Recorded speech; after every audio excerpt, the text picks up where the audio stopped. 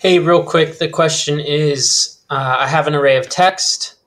How do I loop through that array and concatenate a piece of text on each item of that array? So you're right in the sense that you definitely are going to want to loop through these items. Let's go ahead. Let's just look at my array of text first. I just have blue, orange, yellow, and red. Okay. So first step, I'm going to do a for each loop through that variable array of text. It's going to be now called item. So the next thing I want to do is go to data manipulation and go to update variable.